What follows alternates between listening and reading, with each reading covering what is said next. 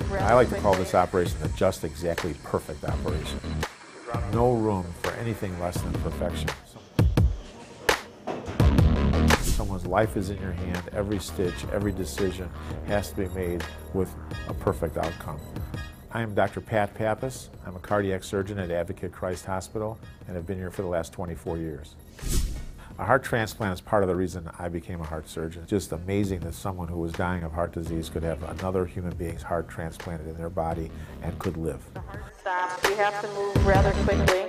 When we stop the heart, there's only a short period of time that we have to be able to do what's necessary to repair that heart before injury occurs. I'm Antone Tatooles. I'm a cardiac surgeon, and I've been here at Christ Hospital over the past 15 years, and a lot has changed.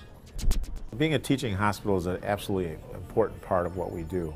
Teaching other residents, other medical students, nursing students, perfusion students are all part of our daily job. Out into the aorta and then what's going back.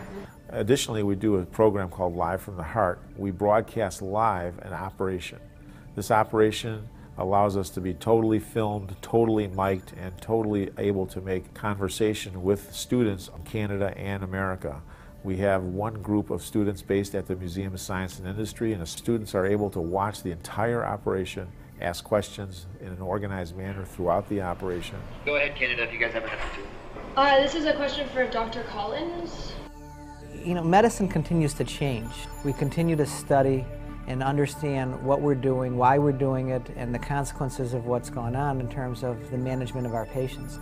It's pretty rare that we do only bypass surgery or only valve surgery. Now it's usually a combination of both as the disease process has become more advanced.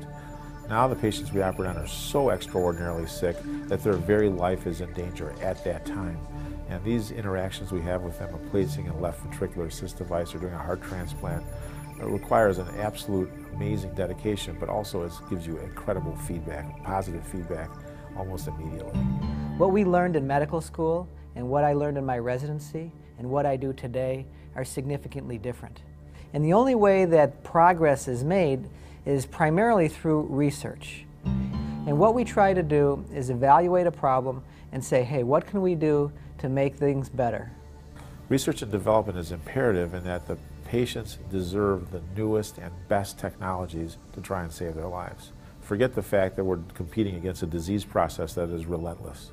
At Advocate Christ Hospital, over the last 15 years, we've invested heavily in minimally invasive robotic techniques, which have allowed us to do minimally invasive valvular surgery.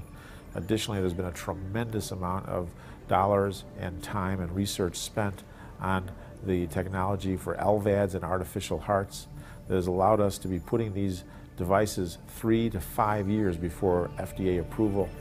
And this calendar year, we will put in over 140 artificial hearts, LVADs, where the program, when it first started, we were putting in 2 or 3 a year.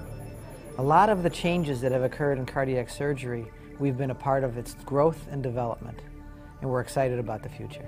People who would not be alive today are alive because of the incredible dedication, financial commitment of a huge team of people to try and make these patients' lives better.